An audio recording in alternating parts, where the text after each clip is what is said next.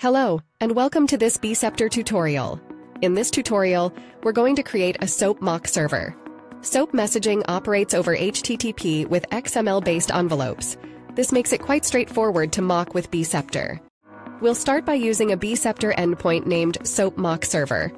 I have a pre-created WSDL definition as a mock rule. When an HTTP request exactly matches this path, it returns the full WSDL definition. Let's save this rule. Next, create a new rule. Set the request method as post, and make sure the request path starts with /credit score.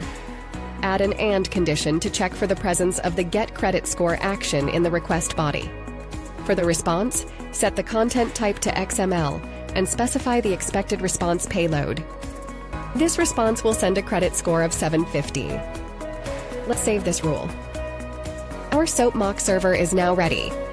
I'll switch to my Node.js application to create a SOAP client using the base URL, along with the WSDL parameter. Once the client is created, it invokes the getCreditScore action with a specific customer ID. Finally, the code prints the response.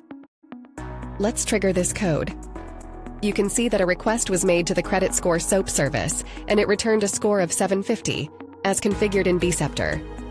Now let's head back to the Beeceptor dashboard where you can see two new requests. The first one is for retrieving WSDL by the application. The second one is an actual SOAP call to retrieve the credit score.